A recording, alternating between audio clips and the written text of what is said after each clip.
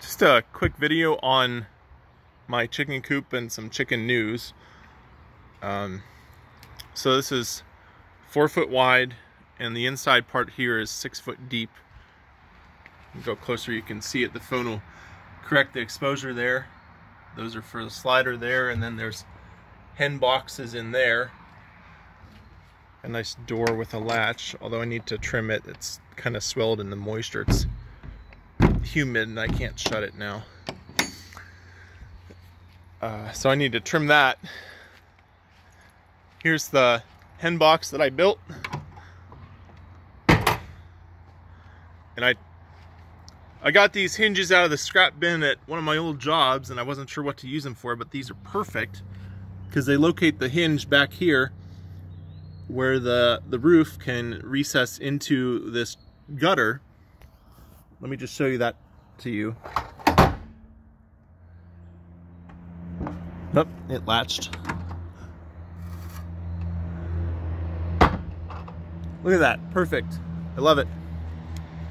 And then the gate, of course, I need to obviously put netting on everything. Still, I have hardware cloth. I managed to find some that's in very short supply everywhere. And then there's a slider door. I don't know exactly how to secure that. I think just a pin through the side would keep it shut, and then slide it up and then put the pin back in, and that keeps it open. And then so it's got an outdoor space with an underneath space too. And this is all going to be for free roam chickens. So the whole point of the chickens is to eat ticks in our woody backyard. And so we have our 10 Easter egg layers. And then there are these chickens that we also got.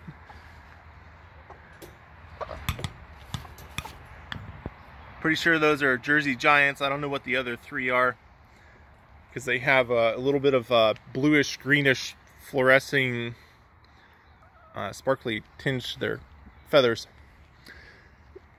These were, one of my aunt's friends was moving and couldn't have chickens anymore, so we acquired these, rescued these.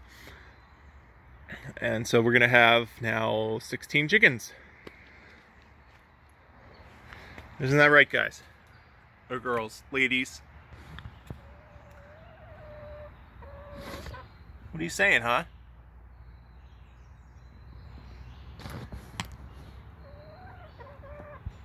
All right, I'll see you guys around.